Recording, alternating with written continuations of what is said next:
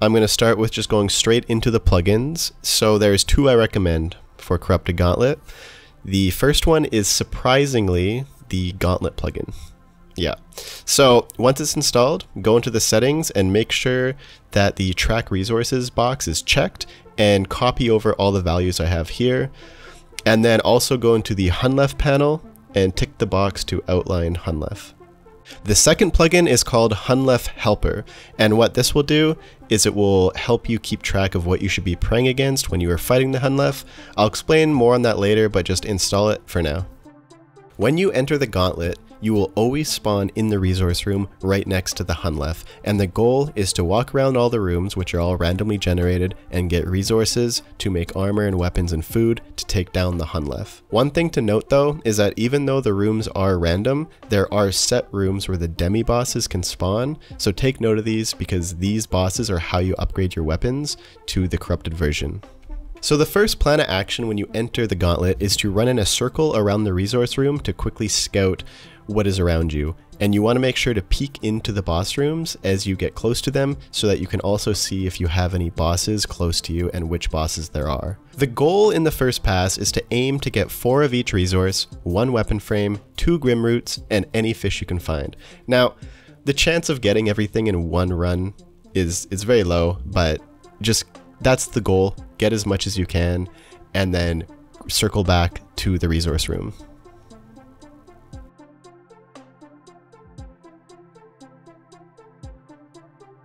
After you complete the circle and you make it back to the resource room, you want to cook any fish you have and then instantly drop them to make some inventory space.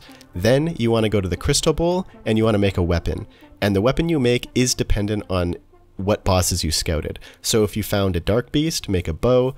If you found a dragon, make a staff. If you found a bear, just don't worry about it. The bear is for the halberd, which is melee, and I would skip that while learning because it makes it a lot harder. If you didn't find a dark beast or a dragon, just either make a bow or a staff, it doesn't really matter. Once you make your weapon, click on it again to upgrade it to the attuned version, and then use any resources and crystal shards left to make as much armor as you can and at least 2 vials. The last thing you want to do before you start on your second pass is to fill up the vial with water, and then add the grim roots to that to make the unfinished potion. Use a crystal shard on the pestle and mortar to get the crystal dust, and then finally add the crystal dust to the unfinished potion to get potions that act as prayer potions and stamina potions. And these are very useful before the second pass because it allows you to have basically infinite run energy. The goal here is to finish collecting everything and kill the bosses to upgrade your weapons to the final tier. You want 7 of each resource total, as this is the amount you need to get full tier 2 armor.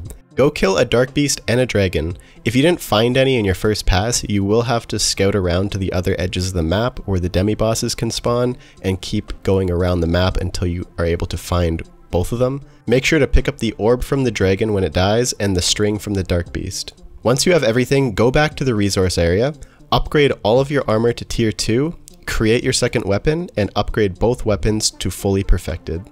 Use any remaining time after you've gotten everything to get any more food you may need and to organize your inventory and get ready for the fight.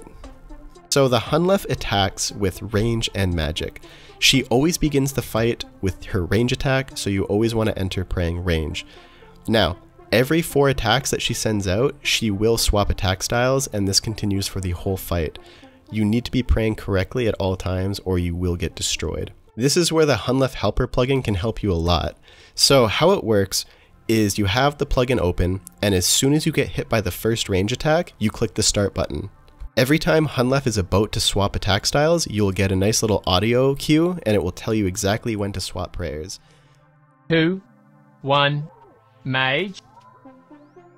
As long as you listen to the audio cue and swap prayers when it tells you to, you don't have to worry about this too much and you can focus your attention to the other mechanic. Hunlef is always praying against a certain combat style, and when you hit her with 7 attacks, she will swap to protect against the weapon you're currently using. So you have to keep swapping between your staff and your bow every 7 hits to make sure to keep consistent DPS. Also, one thing to keep in mind is that when she is attacking you with her magic attack, there is a chance she will throw a purple orb at you. When this hits you, it will disable your prayers, so make sure to turn them back on right away. After some time, some tornadoes will spawn around the map, and these will slowly move towards you. These are pretty straightforward, you just have to walk away and not get hit by them and you won't take any damage. The last thing you want to watch out for is the floor. So the floor, the tiles are always changing color, and once they turn orange, you will start taking a lot of damage for standing on them. So just always make sure to constantly be moving and not standing on any of these orange tiles. And that is the video, guys. I know the Corrupted Gauntlet is very frustrating, it's annoying to learn, but keep trying, I believe in you. Once you get the muscle memory down, it's easy peasy. If you liked the video, remember to like it and subscribe to the channel if you want to see more. It means a lot and it shows me that you want me to make more videos. If you have any more suggestions for videos you want me to make, please feel free to leave a comment and I might just make it. Thanks.